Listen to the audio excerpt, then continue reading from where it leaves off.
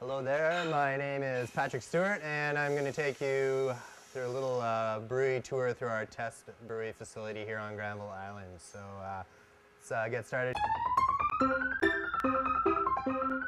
Here we have grain from all over the world. The grain itself goes to the grist mill and creates what we call grist. And then later we're going to mix that with water. Okay, so we keep things nice and simple here. We break things down to basically 3 kettle step. We have the mash mixer here in the center. On my left, the lauter tun. And we finish things off by brewing in the brew kettle here. Cool our beer down and get ready for fermentation.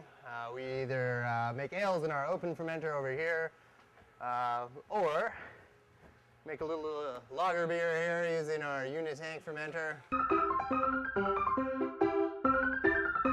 Conditioning lasts anywhere from a month and a half to 2 months. Each one of these tanks represents roughly 1 round of brewing.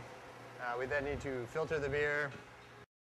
After the beer has been filtered and stored in the bright tank, we're going to get to the dirty business of bottling. Now what we're watching is these bottles counter pressure.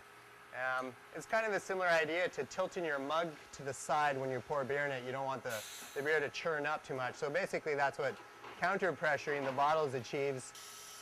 And how's this looking? That's pretty good, that's pretty good. And once they've been cleaned off and once they've leveled off in temperature a bit, Nick can throw those in a cardboard box and they'll dry overnight and we'll label them tomorrow. Basically the most popular part of the tour, for obvious reasons, is drinking beer. So why don't we go and have a cool one on top there.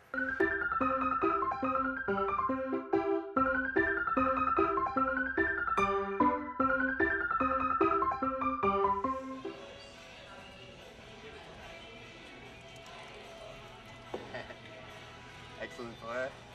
Cheers. Oh, cheers.